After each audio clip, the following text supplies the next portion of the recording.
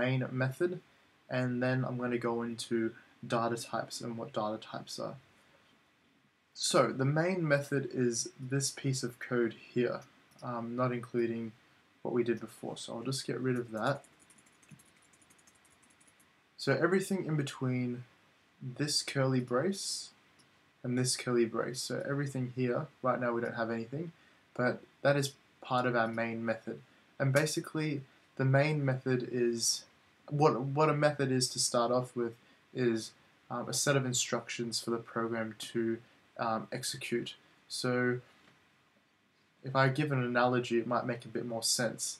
So this if we think about our day, we do a lot of tasks during our day. We wake up. Once we break up, our task is to brush our teeth. Oops, was it wrong? Brush our teeth.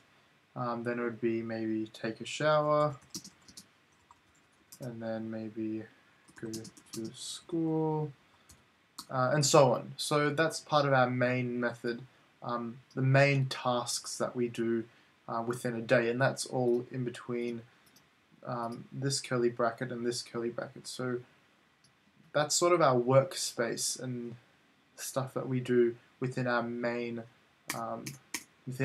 tasks. So likewise, when the computer boots up, it looks for this main method and main tasks that it needs to accomplish, because that's what you do when you first wake up in the morning. You go, okay, what are my main tasks for today? And then you do those things first. So the computer works the same way. It looks for this main, and then it does whatever's in here first. So if that's still a little bit unclear, that's okay. There's going to be a tutorial dedicated purely to methods, and it's still early to really dive into depth into what methods are, but for now, all you need to know is inside this curly brace and this curly brace inside here is the main stuff that we do. Okay, so let's talk about data types. So the way Java works is that, well, if you think about a construction site, for example, there's different materials that make up a building. So you have like metal, you have like pipes, concrete, and you have different things that make up, different materials that make up building. And by themselves, they don't really do much, but when you put them together, all of these together make a building. Programming is kind of the same. You have different materials to work with. So you have an int, and I'll talk about each one. You have a double. You have a char. You have a long string, and maybe I'll leave it at that for now. The top three, actually, I'll get rid of this long. The top three are our main ones, and the top four are our main ones, and I'll talk about each one now. So what an int is a number that is a whole number. So int whole number. A double is a number that with a decimal.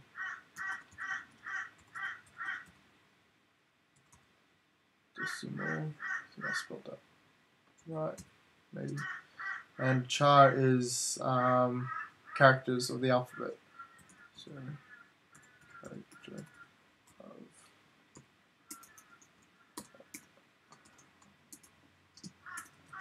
alpha. Okay, so you're probably thinking, okay, so what's so good about these things? basically every time you want to use a piece of material, so let's say I'm going to use the analogy metal. So inside this main method of tasks, when you want to start a building, you want to get some concrete, and then you want to lay that first. But first you need to tell the builder that you want to lay concrete. So what you would say is concrete. You might want maybe, I don't know, 2 tons of concrete, so 2. And you want like a bag of concrete named a special brand called Super Concrete.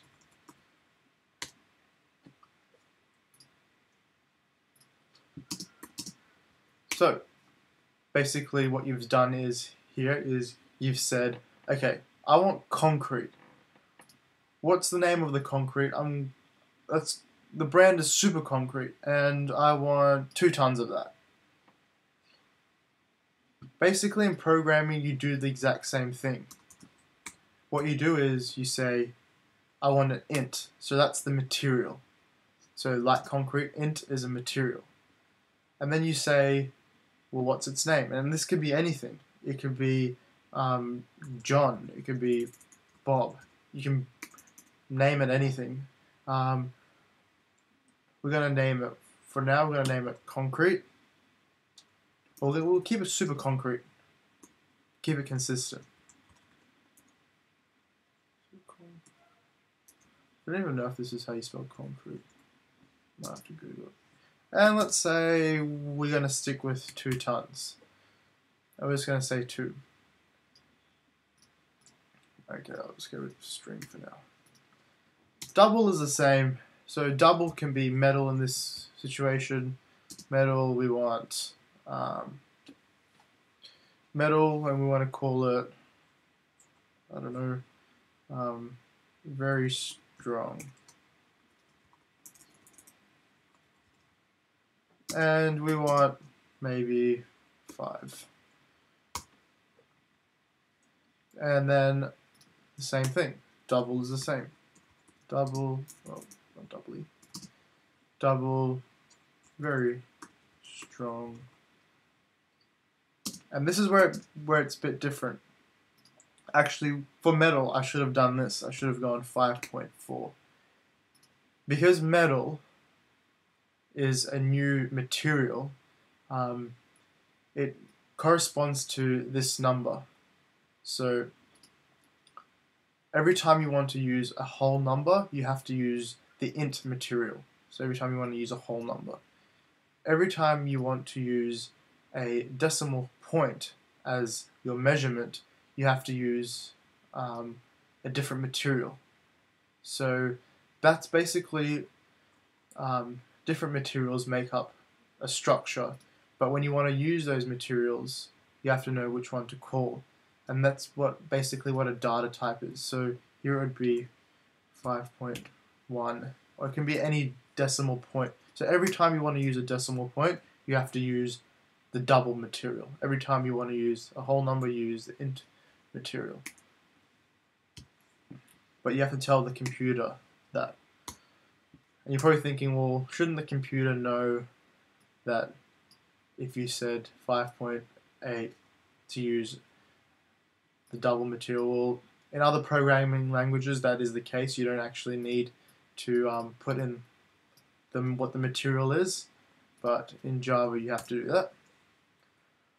And char is let's call it anything, alpha.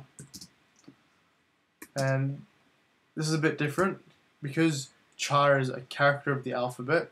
You put 2 quotation marks and then any letter, so 1 letter.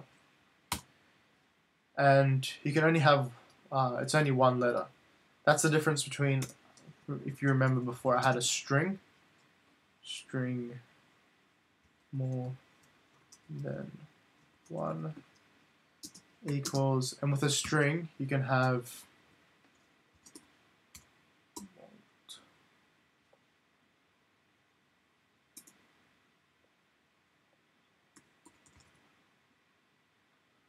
multiple characters.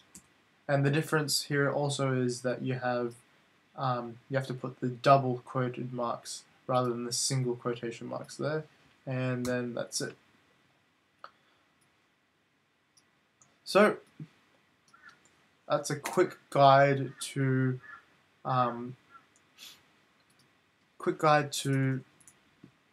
writing, to understanding data types, and this is basically how you write it.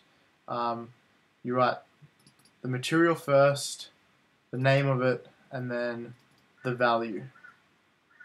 So every time you want to use a letter of the alphabet, then you have to use the child material, and so on. So I hope you guys like that. I'm going to be going and talking about this a bit further in the next tutorial, and talking about how we can actually use these materials to make maybe a structure or something like that. Alright, take care, bye.